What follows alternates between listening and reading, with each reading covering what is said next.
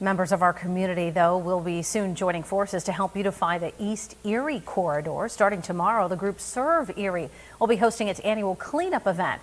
The volunteer effort is made possible through a new grant now offered by the city of Erie. And tonight, our Jamison Hicksenbaugh has the details.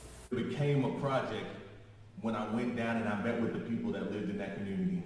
Michael Washington of Serve Erie is focused on restoring East Avenue. That grant is so important to me because I love the heart behind it. On Friday and Saturday, volunteers will dedicate their time and energy cleaning up East Avenue and nearby neighborhoods from East 10th to East 6th Street. Effort made possible through a Love Your Block grant. I love it because it gives people in the community an opportunity to get to know one another and partner together to make where they live a more beautiful place. From home improvements to graffiti and trash removal and public art displays, the city of Erie is now offering grants of up to $10,000 to help citizens fix up and beautify their neighborhoods. Whatever in your neighborhood is going to make it better out in front of your house, you can submit that application.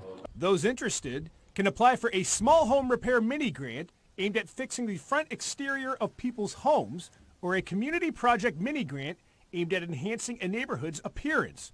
Both applications require at least 3 neighbors to participate. It's very important, especially coming out of the pandemic. We got separated from each other. Now it's the time to talk to your neighbors and get to know them. A lot of us haven't gotten to know our neighbors because we've kept separated. A group effort to improve Erie's neighborhoods. Jamison Hicksenbaugh, Erie News Now.